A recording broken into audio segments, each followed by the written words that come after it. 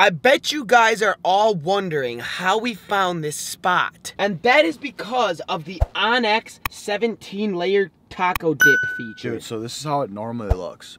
You're like, oh, it's just a field. Why would we hunt that? There's no water around. And then you just go over here to recent imagery. Oh, what's that?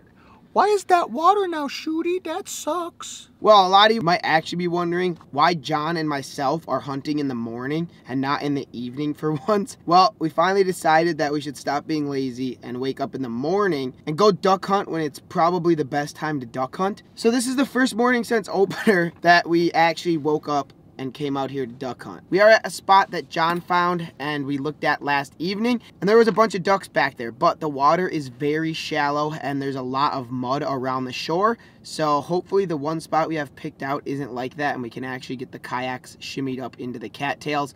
But if not, John does have permission here, so we will just have to walk up into the cattails and kind of suffer a little bit and walk through all that mud. So it's not going to be ideal. Hopefully we can hunt out of the kayaks, but we're gonna see what happens. We are going to go load up the kayaks, head out, and start our half-mile paddle out there. Still not as brutal as when we went through the drainage ditch, though. That was a workout. Shooty, Shooty. No, I hate using that line distance mode. John's just like a robot. Anytime you want him to say something, he's just like, I know you guys was wondering about this feature. So if you click on this and click on that, I'm only gonna shoot one duck today. I'm BW Films. Bow fishing. Also, John's using my second pair of waders, so if he doesn't shut up, I'm gonna throw those in the lake. Hey! Shall we evening hunt? I told you guys in the last video that whenever I break this old school camo mossy oak hoodie out, this is like the OG grinder hoodie for me. Every time this comes out, we're greasing them. We are absolutely greasing them. Dude, I kind of hope we don't grease them, because then you could put a clip right after you said that of us just getting skunked. No, every time I wear this, no, I know, but I'm saying it'd be funny if it's we not didn't. possible though. It would be funny. No, it's though. literally not possible. Well, if we do get skunked somehow, you gotta put it like right now. No, it's literally in the hunting regulations though. Of course, me and John just get out of the truck and it's like misting, so John jumps back in and he's like, should we just evening hunt? But good thing I brought the old airweight jacket. If you guys have not seen the airweight jacket, I wear this pretty much all season, this or my tan one. The airweight jacket can be used as a mid layer or as an outer layer, just like I am using it today. This is a super comfortable and lightweight jacket, so if you guys want to check out the Dive Bomb Industries airweight jacket like I am using in today's video, make sure you guys head down in the description of this video and click on that Dive Bomb Industries link. Well, John and I have went through, how many boxes of shells have you went through, John? I've went through about 3.5 since I've been here. I'm like 2.5. Yep. Our shooting has been good.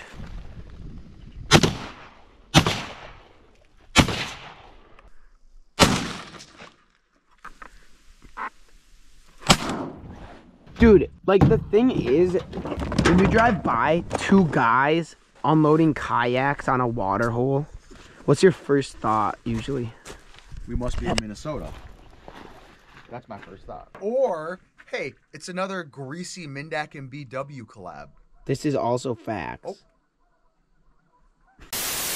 Time to get it. Get it!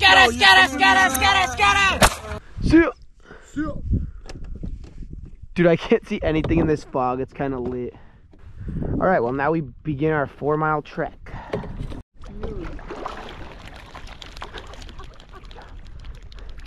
The heck?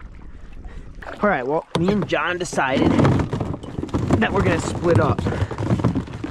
We're not sure if further on the north side is gonna be better or on this little point here. So I'm gonna try the point. John's going to the north side. So if you guys want to check out John's video of what he's doing over there, I'm gonna link his channel down below and you guys can see his point of view of this hunt. We each only have 6 decoys with us, which is really all you need, honestly, right now. But we'll see how it goes.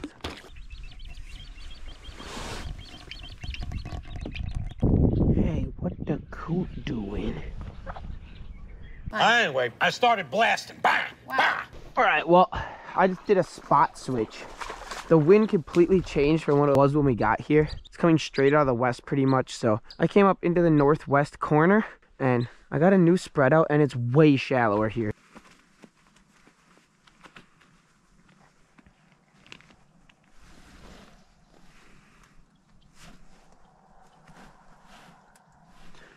Well, I did not see that teal coming.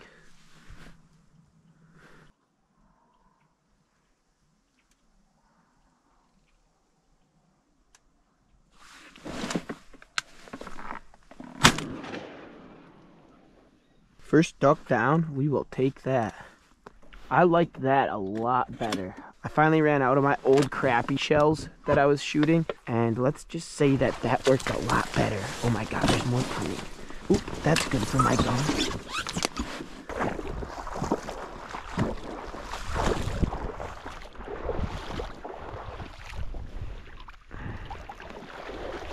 Blue-winged teal to start off the morning. We'll take it.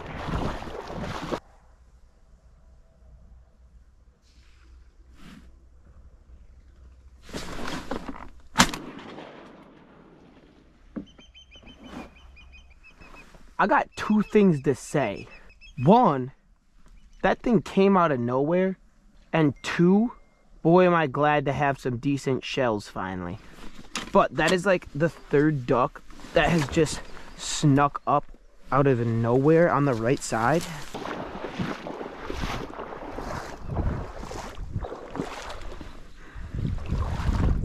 Ooh, a green winger. First green winger. Now we got one green winged teal and one blue winged teal.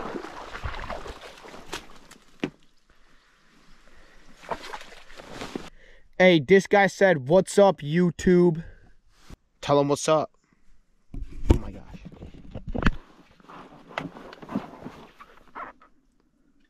Ooh. Ooh. Ooh, they's lucky. They's lucky. What is these doing? Hey, those was redheads. Those was redheads. What these teal doing? Those are lucky. They lucky I don't want a spoonie today. Because I could have easily busted them up.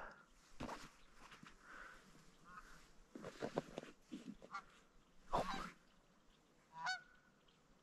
Hey, what the geese doing?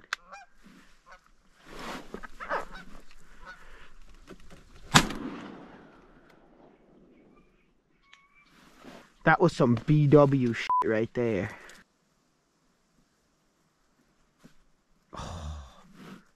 Come back, you sons of guns.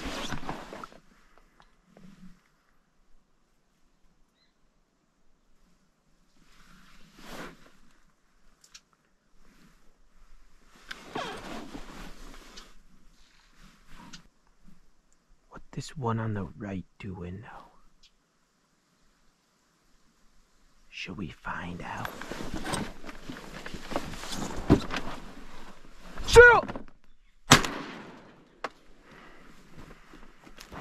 Don't come back.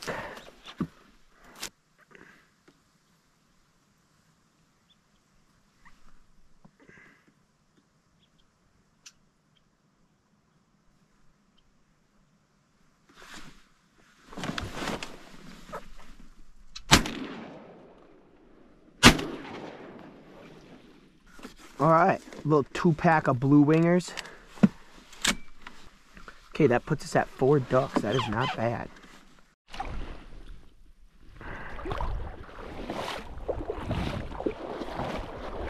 Another blue winger.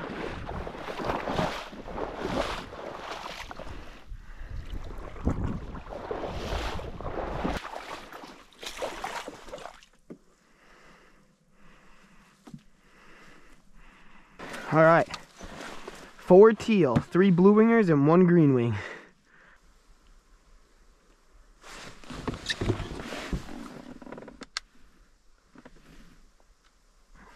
Dang it. Ripper came right over my back and then landed in the far corner. Not ideal.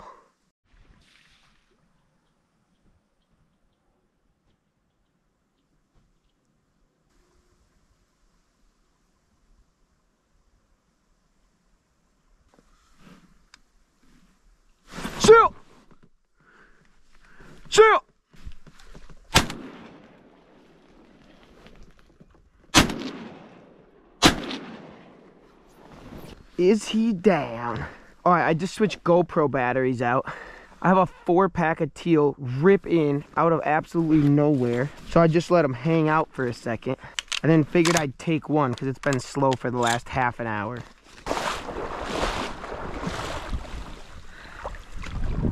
This is definitely a teal shoot today. But that's okay because teal tastes pretty good. All right, loaded back up. 3 ducks left for my limit. We got 2 circling on the left. Classic, not come in, classic. The teal have been coming in, but nothing else really. Well, I guess a spoonie came in, if that counts.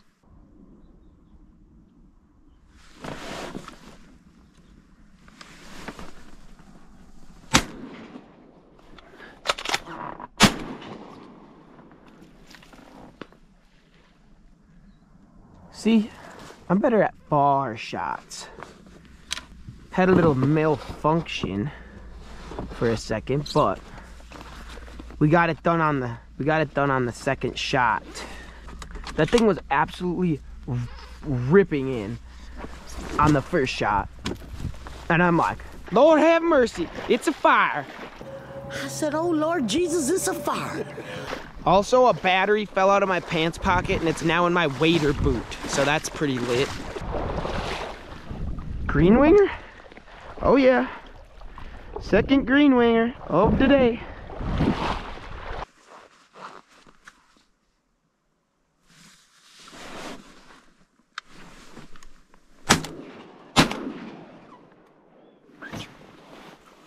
That was 190 mile an hour.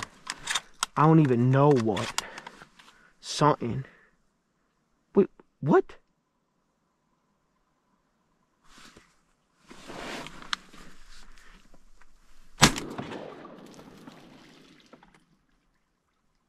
Okay, that is another blue wing teal. That puts us at 7 ducks. We need 1 more duck, and it can be of any kind. I could shoot any kind of teal. I could shoot any kind of big duck. I could shoot a diver, a mallard, a gaddy, a widgeon. I'm open to shoot anything right now. So we got a pretty good bag of teal. And this last duck, whether it's a spoonie or whatever comes by next, we're going to take her. Hey, what the duck's doing in my spread? 2 teal just snuck in on me. There's also a mallard, a hen mallard that came in on the outside of the spread. And the 2 teal are just chilling right here. But since I didn't get them on video coming in, I'm not really trying to shoot at another bird off of the water that already landed. So we'll just let them live for a minute. It is kind of tempting to get my last duck out of these though. But we shall just scare them out so the other birds don't land by them. So! I wish I was ready when that mallard came in. That would have been nice to get 1 mallard.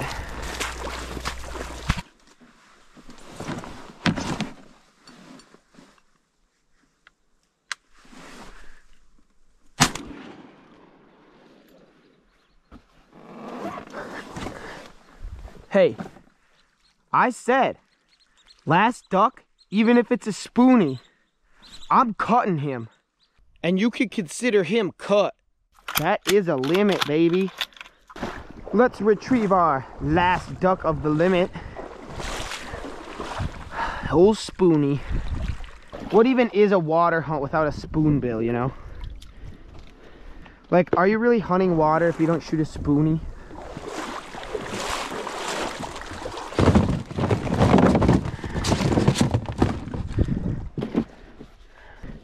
And just like that, he's out.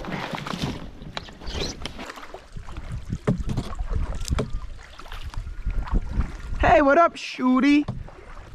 How many did you shoot? 1? That's my second shot of the day. Bro, how you gonna flex my teal like you shot it, bro? Dude, my teal that I shot was so cool. Dang, dude. Ooh. Is that for the gram? Because if you flex for the gram, it's fine. It's for the gram. All right, that's fine. So I didn't even look at this. I just thought it was another blue wing teal, but John's hyped.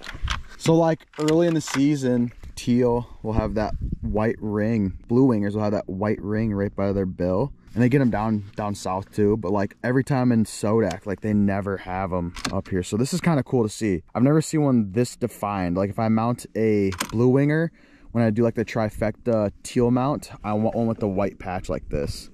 Looks super cool. Kind of beat up. BW, I don't know what BW is doing with it, but well, BW greased them. BW did grease it. You probably sluiced it too on the water. No, I didn't. But hey, that's a dope looking teal.